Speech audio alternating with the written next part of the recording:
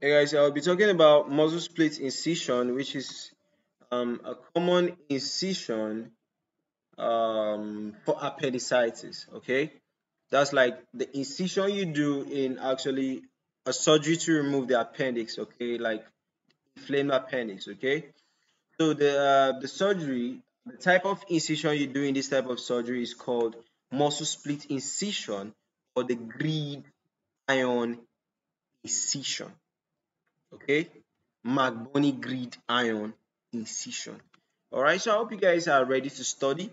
We said that this is a surgical incision in the anterolateral aspect of the anterior abdominal wall called appendectomy.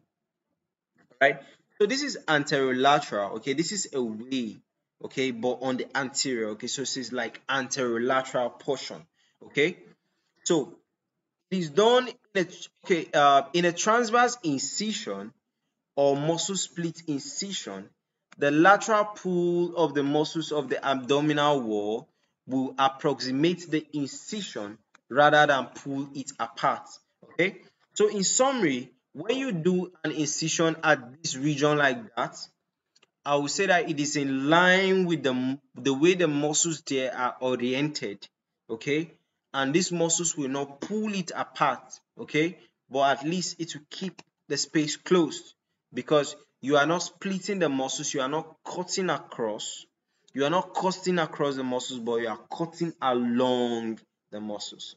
Okay, so thereby this type of incision, since it is along the muscle fibers, it will place very little strain on the suture line, resulting in less pain and less discomfort for the patient.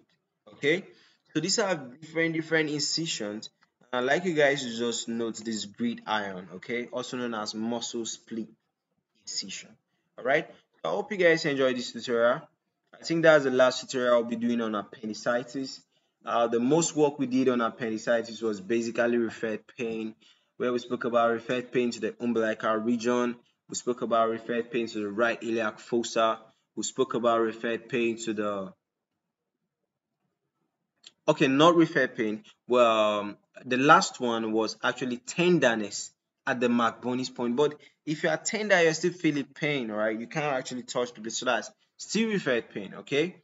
So we're ending up the appendicitis series by talking about the type of incision that is done during appendectomy. Okay, so that's it about muscle splitting incision, and see you guys in the next tutorial. Bye for now, guys.